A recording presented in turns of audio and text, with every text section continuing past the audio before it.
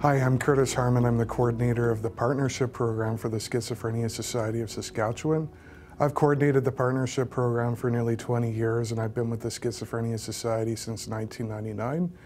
And the partnership program is essentially a stigma-busting program, and our goals are to reduce the stigma and misconceptions with schizophrenia and related mental illnesses such as bipolar disorder, anxiety, and depression, and to promote treatment and recovery in the community and make people aware of the services that are available. So the partnership program has existed since the early 1990s, and it was developed in Vancouver, British Columbia, and then it spread across Canada in the 1990s. And Saskatchewan developed a team in 1998. So we've been very active, and we've given over 4,000 presentations in Saskatchewan to nearly 200,000 people over the past 21 years. So we've been very busy, very diligent. We have a wonderful group of volunteers, people living with schizophrenia, bipolar disorder, anxiety and depression, family members of people with mental illness, and healthcare professionals of all kinds, and healthcare advocates such as social workers, nurses, psychologists, psychiatrists, addictions counselors, and even students training in those fields. So we go out to all the high schools in Saskatoon and across Saskatchewan really, in elementary schools, colleges and universities, drug and alcohol detox centers, churches, community groups. We reach First Nations audiences, and we share stories of recovery, and that really puts a human face to mental health, and it lets people see a firsthand perspective on recovery, and that it is possible for people with treatment, with medication, with sobriety from drugs and alcohol, with counseling and positive lifestyle changes, people can have a better quality of life and get their lives back.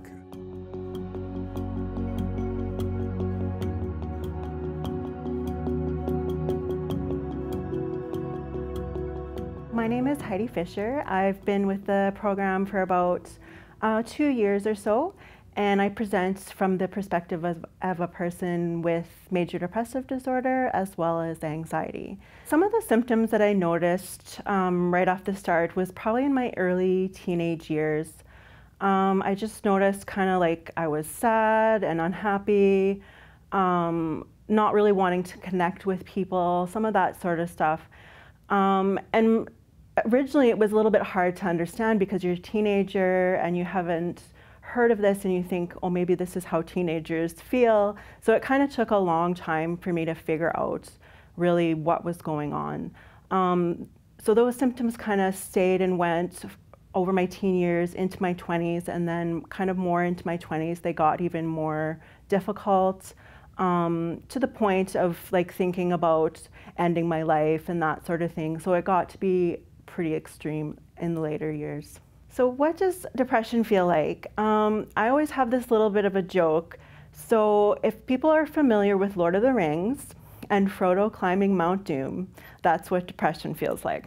So it sounds silly, but if you're a fan of that movie or you know those books, then you kind of know what that is. Like every step is arduous, everything takes so much energy and you're so tired.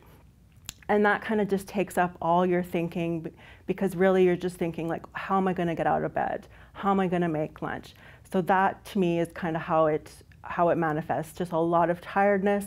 And then that tiredness kind of leads down to, you know, thinking badly about myself of like, what's wrong with me? Why can't I do these things? I also experience anxiety, like I had mentioned. And so for me, I think that is kind of classic anxiety, like the feelings in the body of just heart beating, sweating, can't think properly, or kind of racing thoughts, and it doesn't calm down over, you know, 2 or 3 minutes. It kind of lasts for a while. So what triggers the symptoms for me? It varies from time to time. I think some of it can be some of those basic things like, am I eating right? Am I sleeping enough? Some of those things that for other people, if they maybe miss a couple meals or they don't sleep for a couple nights, for other people maybe that's not that big of a deal. But for me, if I find that that's happening, then it can cause the depression or the anxiety to kind of pop out. I think sometimes the trigger is maybe just sort of more medical than outside. So it's just kind of like it just kind of happens. But we kind of know that it's that when I go in to see my doctor and we change a prescription and now I feel better. So it kind of seems like it's just a medical issue. As early as my early teens, so about 14 or so, somewhere in there, I kind of knew something was wrong. And even at that time, I would have liked to have gotten help.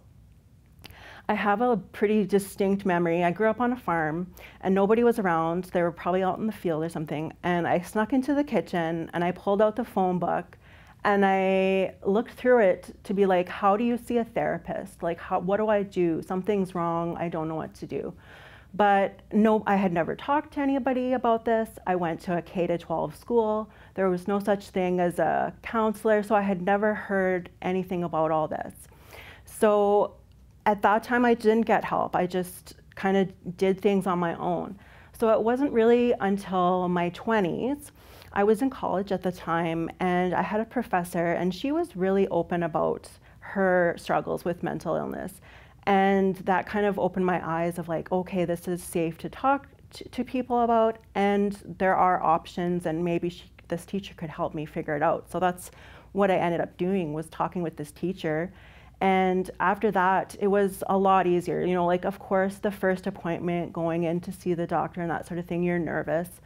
But really the challenge for me was that those growing up years and not knowing what to do. My life changed for the better when I got help. I think before it always felt like this sort of secret. It felt like, oh, I'm not supposed to talk about this, or there's something wrong with me. You know, there's just that stigma behind it. And I think you really take that on as a person and feel as though you're a bad person or there's something wrong with you. And so once I started getting help and I saw a therapist, I was taking medication, and just realizing, oh, like other people experience this. It's not just me. Oh, there are options and people do get better. So that's really where I saw the improvements. Medications for me are pretty much my number one thing that keep me well. I've kind of, like a lot of people who have tried treatment, I've tried a lot of things. So I've done just therapy, I've done just medication, I've done this or that. And a lot of things are helpful, but for me, the medication seems to be the number one thing that keeps me going. The main thing I notice, and people will sometimes ask, like, well, how do you know it's working, or how do you know you need it? And so for me, without it, I often have suicidal thoughts to the point where it's kind of almost like a constant thing going on in my head. And once I'm on a medication that works, I don't have those thoughts anymore. So it's not a happy pill. It doesn't change who I am. It just makes it so my thinking can be clear and I'm not having those thoughts that I don't want to have. And then, yeah, the second part to me that's really important is therapy. And that kind of changes with the seasons and what I'm going through. So sometimes I might go once a month. Sometimes I might go every other week. So that kind of can change and goes up and down.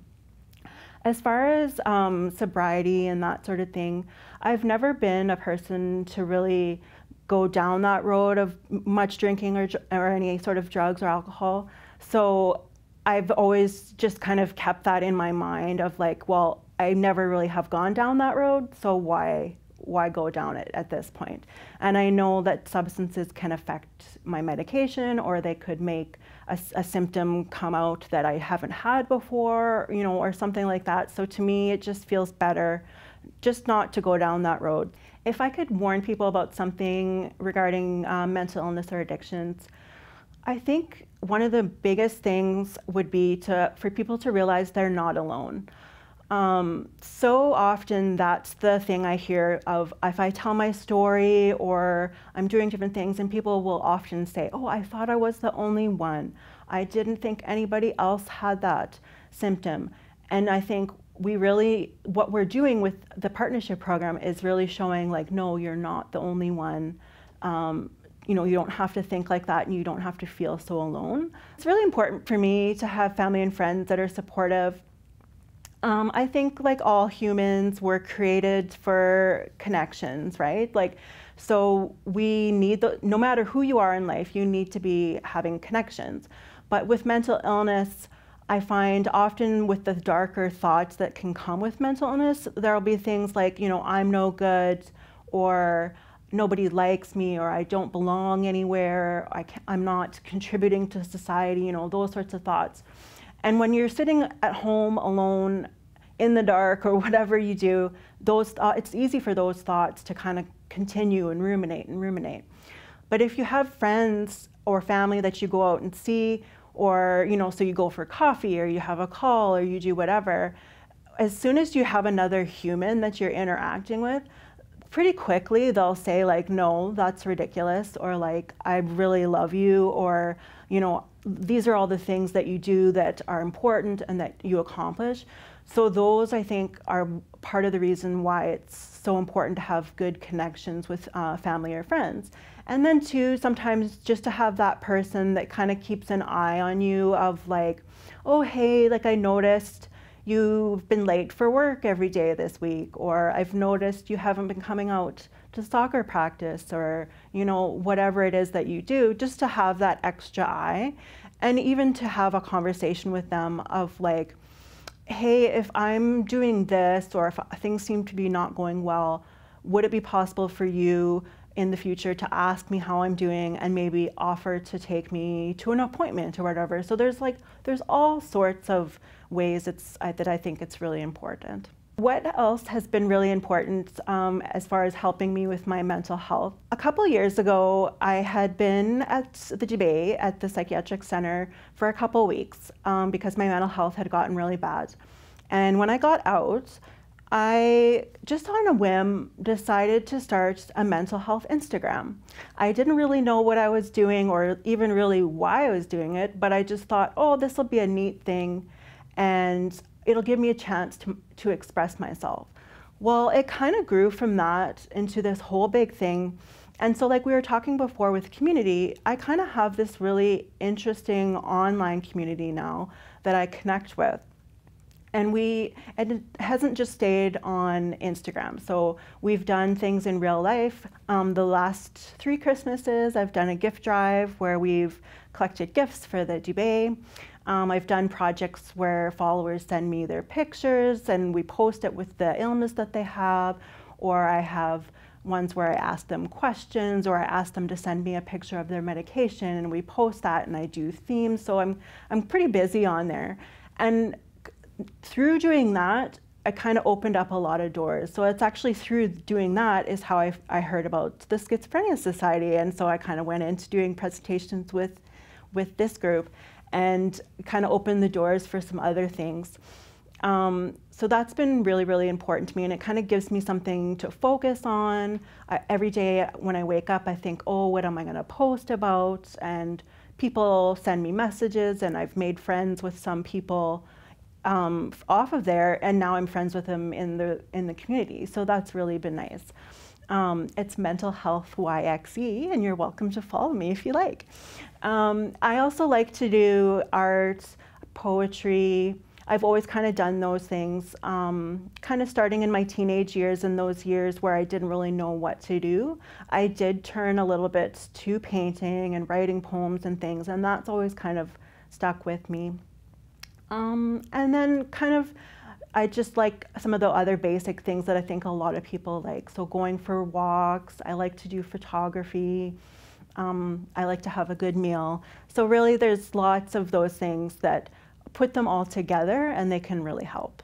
Why do I share my story with the partnership program? It really all goes back to what I talked about before with that 14-year-old girl who didn't know what to do. I think back to that time, and if I would have had somebody come into our school and do a presentation like that, and maybe, you know, gave us a pamphlet or told us this is who you can talk to and this is where you can go, I think the chances would have been very high that I would have done that. But that just never happened. We were at a rural school, and I think we probably had a half a day of a 30-minute lesson on mental illness in a health class at some point, but that was really it. We didn't ever have conversations about who would you go to talk to. So that's really the force behind of why do I want to do this. I enjoy speaking to all the age groups, but because of that feeling of that 14-year-old, I really enjoy speaking to the high school students, just because I hope that I can be that person that I didn't have. Would people benefit from joining? I definitely think so. I don't plan on going anywhere. I've been doing it for a couple of years and I've really enjoyed it. And so I would suspect it would be the same for others. And I think there's lots of various possible benefits to it, right? So one is that feeling of giving back to the community, of hopefully changing minds, reducing stigma, encouraging people to get treatment. So I think there's a really good feeling behind doing that. Second is sometimes people can't work, or they're working part-time and they would like to have something that they're doing in the community. Well, this is that opportunity as well, to go out and be part of the community. You can make lots of nice friends of people with similar disorder to you, or the various mental illnesses. And then too, there's the professionals. So it's always nice to know a few extra professionals on a kind of a friendly level, and you get to have chats and stuff. So I think there's a lot of great benefits to being part of the program.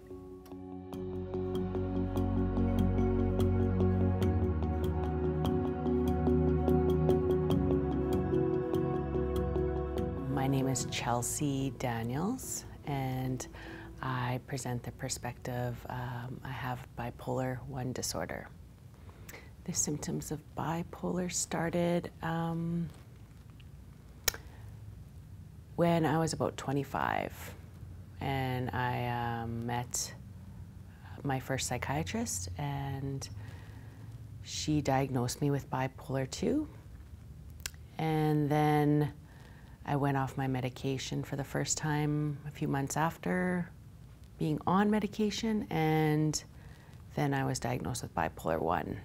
On a high, I start to have interesting ideas, thoughts, usually religious related, and I start to just feel really elated, kind of invincible.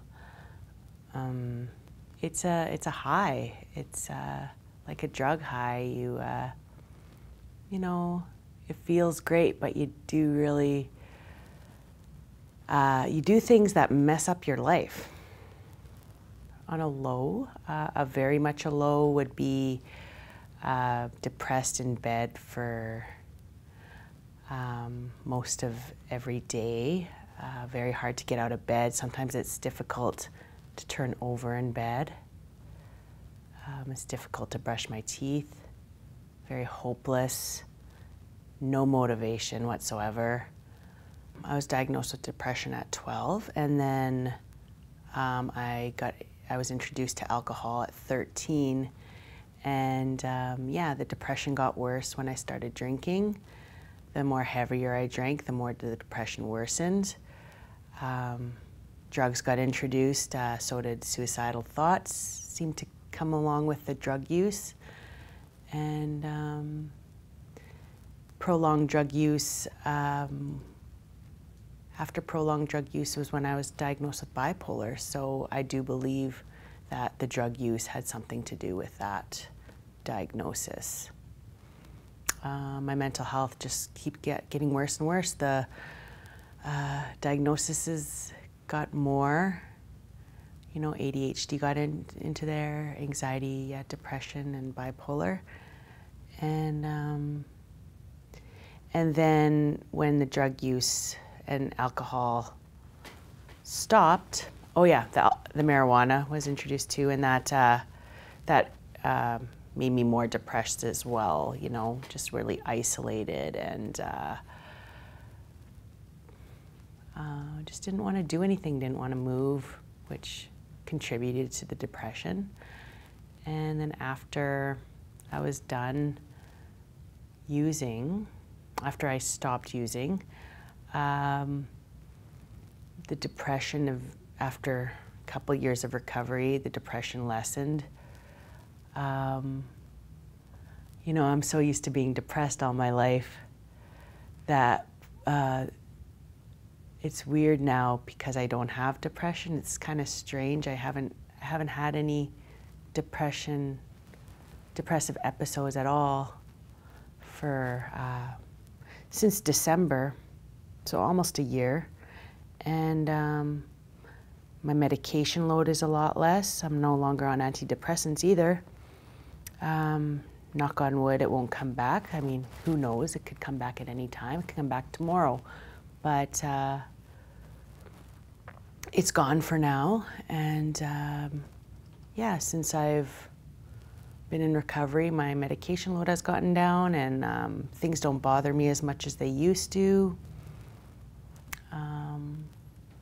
I feel joy, can laugh. It's a lot better. Stigma hasn't affected me much. I surrounded myself with, I've always been surrounded. I've always been lucky to be surrounded by very understanding people who always encouraged my recovery. Friends, family, healthcare workers, people in AA, people in the mental health community. Just people who want to see me do well, and they get that I got a problem. I'd believe I'd be dead in a ditch if I didn't have medication. In the past, if I went off my medication, I had strange ideas and did reckless behavior. Police were involved before. I always ended up in the psych ward against my will. Life got very messy, and it was a big mess to clean up after. Sobriety from drugs and alcohol has helped me in every area of life. How I feel, how I act, everything about me has been changing since I've sobered up for the better. Alcoholics Anonymous has given me many supports. Alcoholics Anonymous has given me a place to feel safe, and it has given me confidence to talk to people, safe people to, you know, practice boundaries with, and it has really built up my self-esteem. I've always had lots of support, so I don't know what it's like without support, but I'm sure it makes it a lot easier to recover having support. And like AA just gives me lots of support, and the more support I have, the stronger I feel. Things that have helped me in my recovery, well, I have some animals, some neighbors' dogs that I take for walks. That helps me. Supportive people and art therapy. I like to bead earrings. I like to quilt. Exercise is very important to me. And having regular sleep is very important for my mental health. And just really caring friends. The reason I share my story in the partnership program is because I hope that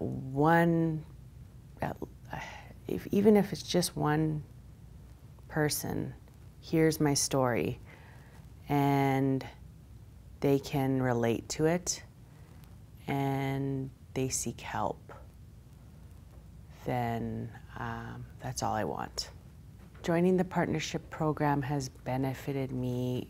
It's made me more comfortable with sharing my story, and it's given me more support, more supportive people who share similar struggles.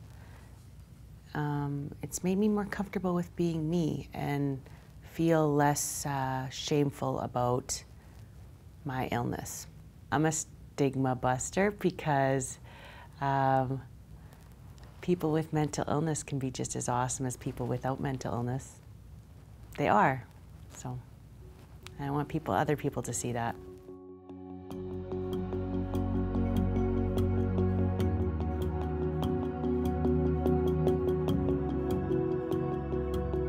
My name is Nicole Kennedy, and I'm presenting for the people with schizophrenia, and I've been presenting for about a year now.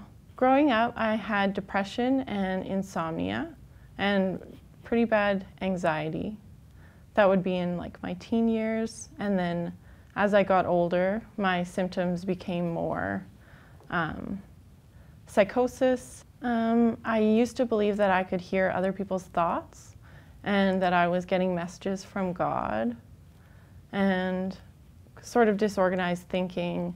I did have hallucinations and delusions. My delusions were mainly spiritual and believing that I was connecting with God and that I was receiving messages. And then my hallucinations, I would feel and smell what I thought were spirits. So I would smell like scents of sage and sweetgrass, and I used to think that the spirits were blessing me. And then I had tactile hallucinations of them touching me or like poking me on the shoulder, stuff like that. It's been so long now that I haven't been hearing voices. So actually, I did hear some negative voices, but I thought that I was hearing other people's thoughts. And so I would hear other people's thoughts, which could be like kind things that they were saying or mean stuff. But now I've kind of boiled it down to that was like what I thought they were, what they might be thinking, but it showed up as a voice. Stress and lack of sleep kind of go hand in hand for me. It can cause flare-ups as well.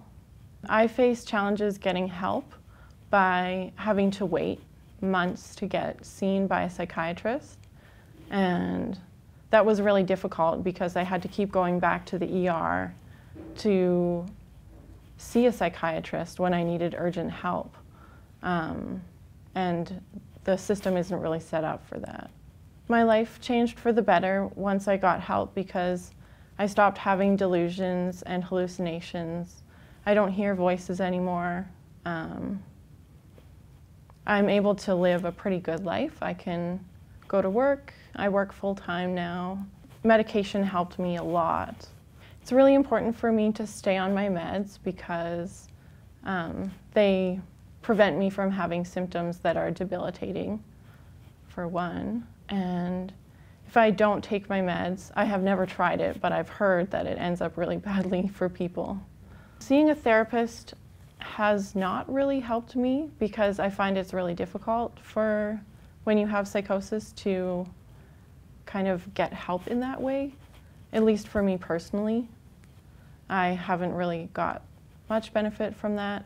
But whenever something comes up that's really stressful, then the therapist will help. My family and friends supporting me has been phenomenal, like unbelievable, honestly, because I thought that I would get stigmatized for having schizophrenia, but my friends and family all accepted me and they saw me for who I am. And they saw me beyond having schizophrenia, so. Stigma has affected me at my work for some situations when they know that I have it, but for the most part, stigma is mostly just something that I'm scared of, and it's not something that I face directly, but it can be the elephant in the room a lot of times. When even in like medical situations, when they ask what medications I'm taking, it can be challenging and it can be awkward. The things that have been helpful for me have been music, especially when I was in the deeper states of psychosis and the medication hasn't kicked in yet. Music therapy helped me a lot to keep me relaxed, and then art therapy helps a lot too because I feel like I express my emotion through art. And then pet therapy because I have a cat and he's really awesome. I share my story with the partnership program because I want other people to know what schizophrenia is like and that I'm just another person and that it's not a big scary thing. People with schizophrenia are just like any other person, and they're not scary or violent. That's not a symptom of schizophrenia. And I would like people to know that I'm still me. If for some reason you're watching this and you know me, I would like to see people with schizophrenia and mental illness treated with respect and dignity. I would like to see across Canada more access for mental illness, and also for the general public to know signs and symptoms. I think that would be really helpful, because it would have been really obvious that I had schizophrenia if people knew what to look for. I think that joining the partnership program is good for anyone that has a mental illness, because A, you get to share your story, and B, you get to break stigma. I like the team approach because it shows different aspects of mental illness and different perspectives, and you get to learn that having a mental illness is individual. It's not the same for everyone, even if you have the same illness.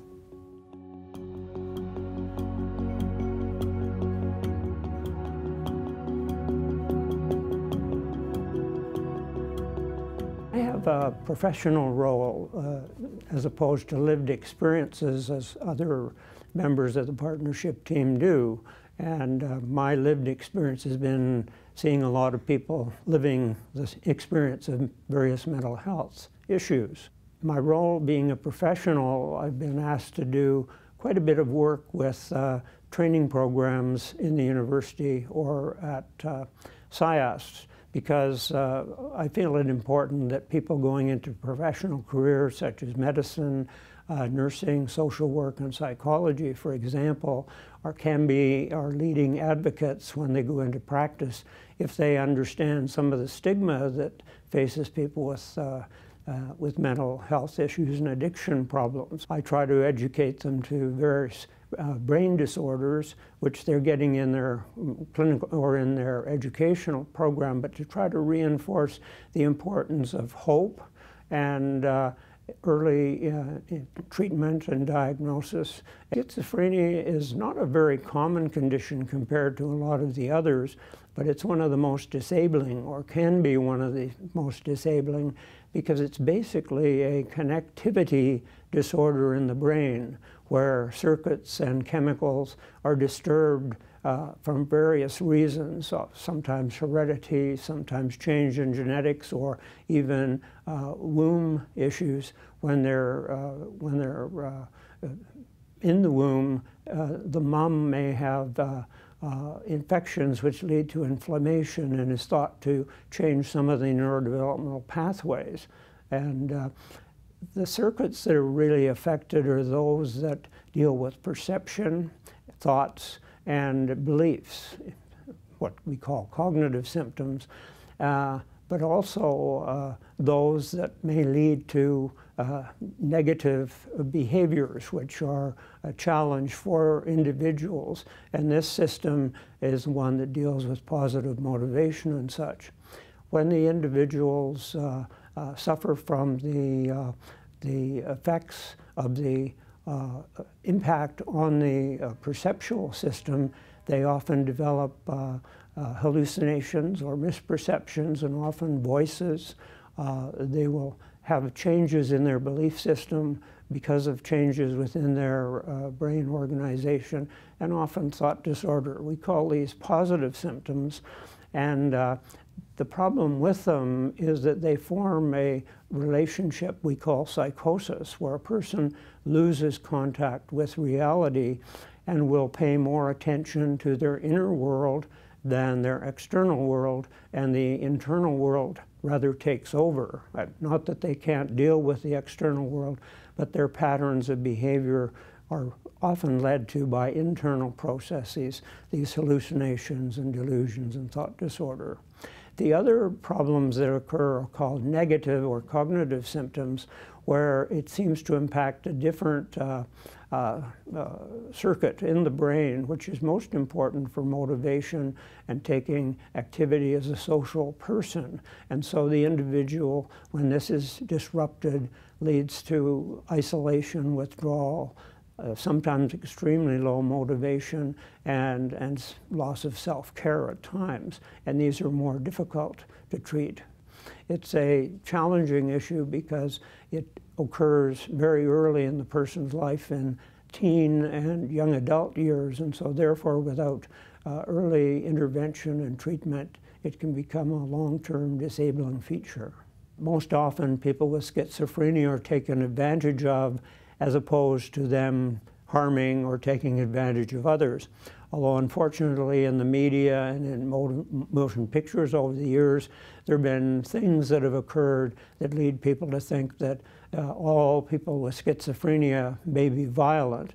And it's rather a rare situation, although unfortunately some people have had outbursts of rage that lead to the media following these, and they seem very extraordinary that people could do this to often their parents or loved ones or people they don't even know. But this occurs in a very small percentage of individuals with schizophrenia. It's a disconnectivity disorder. Therefore, the system in the brain, the circuits and the chemicals related to that are misfiring and not acting in the usual fashion. But it's not related to a personality development or a split personality. And that's been something that's been around. I don't think people talk about it much anymore, and they shouldn't. Bipolar disorder varies between 3 and 4% presently. It's a mood disorder, which also impacts the reward system in the brain and also the rhythms, the circadian rhythms that are part of our biological and psychological life. So bipolar, in affecting these parts of the brain, has a characteristic of either having long periods of mania or depression, or sometimes short periods of mania and long-term depression, or rapid cycling. But I'm going to focus mostly on the individuals that are called bipolar 1, which are people that have extremes in mania on the one hand, and mania includes the excesses of seeking out rewards, impulsivity, having ideas about self-aggrandizement, and all of the factors that lead to reward system changes. In addition, the circadian rhythms are thrown off in a way so they're often not sleeping, don't care as much about eating or active, always on the go, planning new ideas which often fail. And so their mood is very high. The other side of the mood chain is exactly the opposite, and that is the depressed side, and often goes on for longer than the manic side, but it can be quite devastating to the person. And they often get more depression than even the unipolar depressive people, and often will develop a psychosis with it, where they're totally worthless, much the opposite of those who are high and grandiose, believing they're invincible, nothing can harm them and such. And so in the one side, the person's high, the other side low. But because of this maladjustment in their brain, they're often very prone to suicide, and because their depressions may remind them that they're missing the highs that they could have. And they're highs that are occurring internally, not caused by any substance other than the brain chemicals and such. So it's a very challenging disorder and needs early intervention and treatment. I'll just mention briefly the bipolar 2, which is a new term, at least in the last 10 or 15 years, where individuals have short periods of low mania or mania but lasting shortly, but quite large or long times of depression. Clinical depression is a condition. It's not in the nomenclature. We call it either major depressive illness or unipolar depression, basically because the symptoms of depression are the same as the one I mentioned with bipolar depression, but sometimes it may be more moderate or mild and less severe, although people with the clinical or unipolar depression can also get quite severe depressions.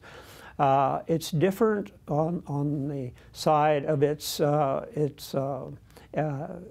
prevalence. One would say in most situations up to 15 or maybe more % of people may suffer with the clinical depression in their lifetime. And it starts often later in life than the bipolar depression, and but is not associated with mood swings in any way as bipolar depression is, and not really associated with psychosis as the severe mania or depression people have. And individuals, although can be sometimes treated very well, it often leads to about 1/3 of people who are suffering from chronic unipolar depression over the years, and could be quite a long-term situation. And of course, similarly to bipolar depression, there's a high risk for self-harm and successful suicide as well.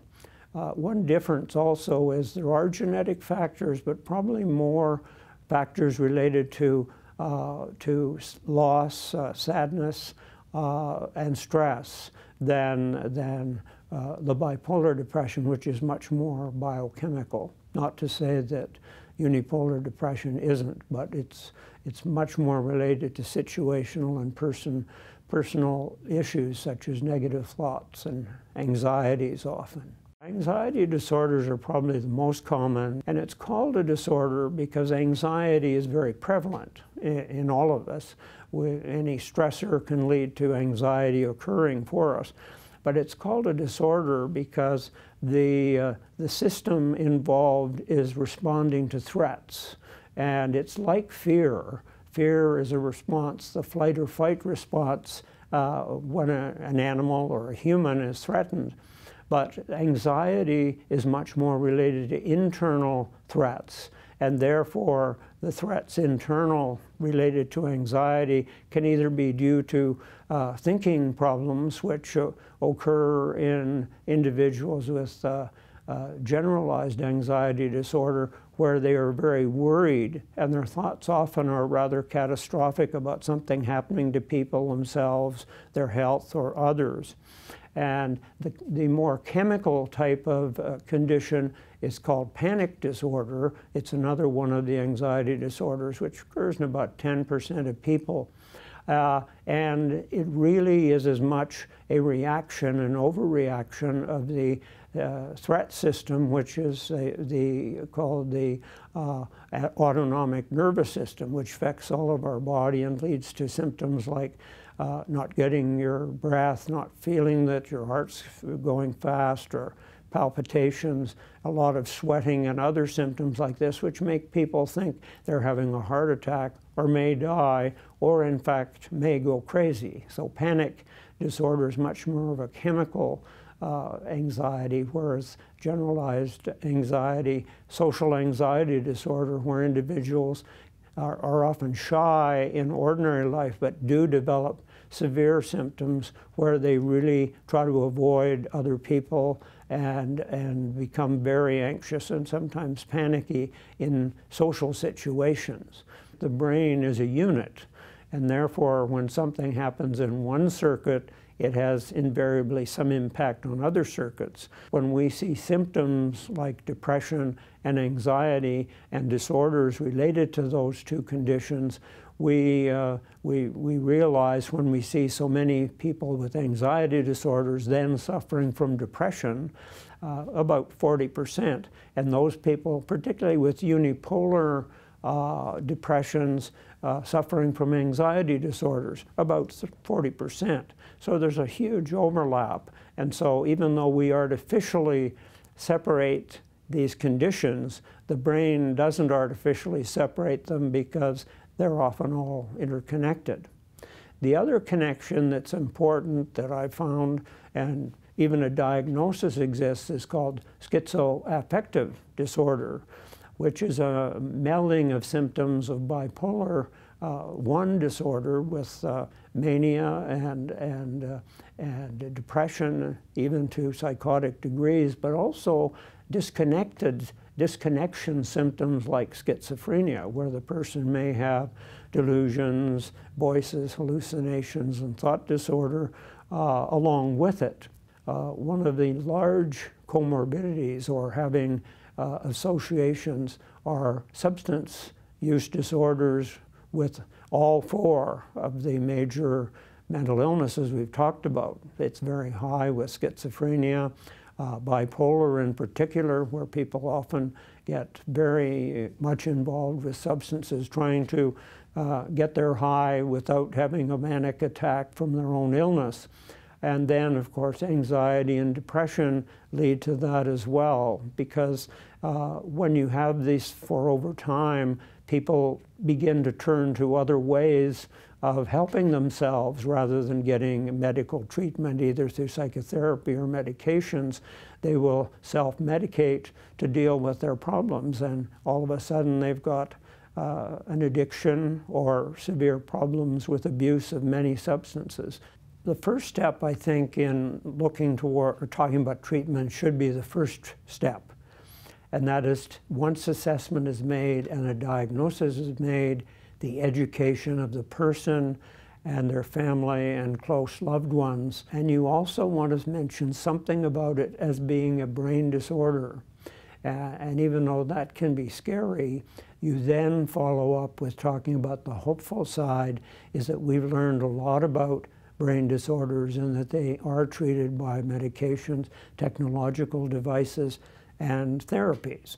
The best approach to people with most mental illnesses is to start with the family physician, who's well-trained or should be trained enough to see the majority or a lot of people with anxiety and depressions and even early symptoms of bipolar or schizophrenia and such. What I espouse or think is important is a coordinated, integrated system where people move from the family physician to a counselor, a psychotherapist, then if more need, to a psychologist, a professional doctoral level psychologist, and then saving the psychiatrists to do the most complicated help that people need. I've always had a realization that teamwork is very important, and there's really an allegiance between primary care, family physicians, and psychiatry and mental health. And if those four systems can start working better together, I think we'll be able to deal with the many people we're getting to be less stigmatized, that we're telling you have this and it's not to be stigmatized and it's the same as anyone else. We're working on the one end to get more people coming, but we've got to get more people on the other end doing the treatment. Otherwise, people have conditions that are not being treated.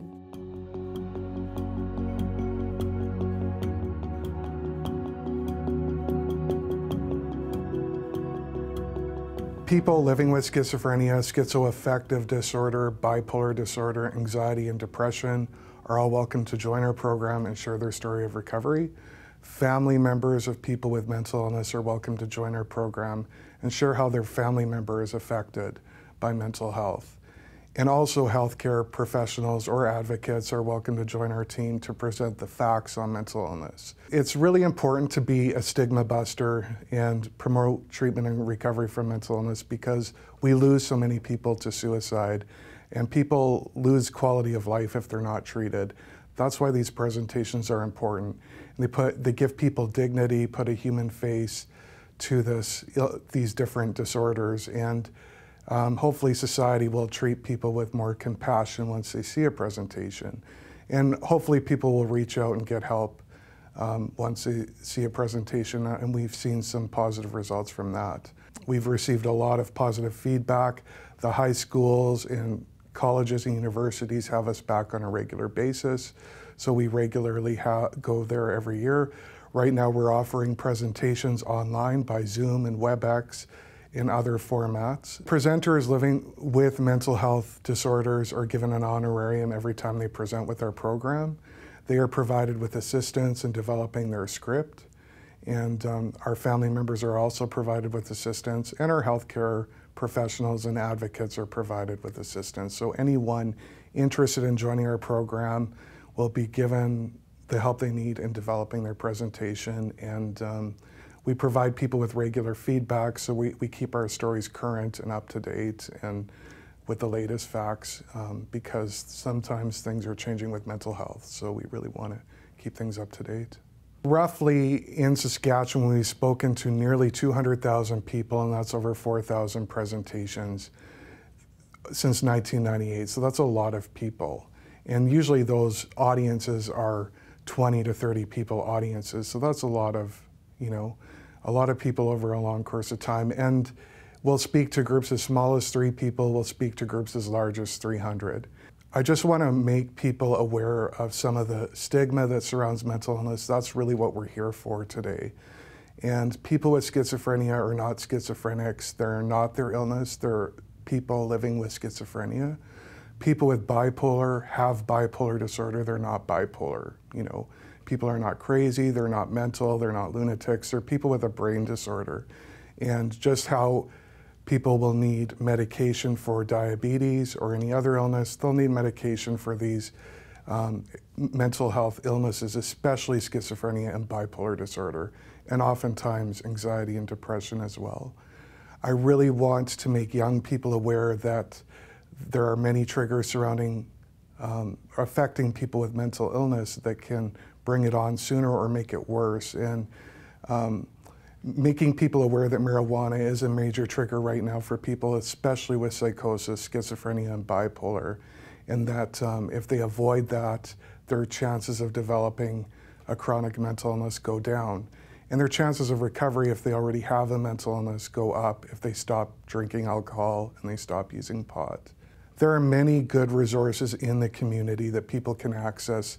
The Schizophrenia Society offers support groups for families of people with mental illness called Strengthening Families. And there are many other groups throughout Saskatchewan and in Saskatoon that offer support for people with mental illness. And Mental Health and Addiction Services, the Canadian Mental Health Association, Crocus Co-op, the Saskatoon Housing Coalition, and community-based groups such as Al-Anon and Alcoholics Anonymous are often a wonderful program for people to join, especially if you have a loved one affected by alcoholism. And we see a lot of people with schizophrenia, with bipolar, and with depression that are affected by alcoholism.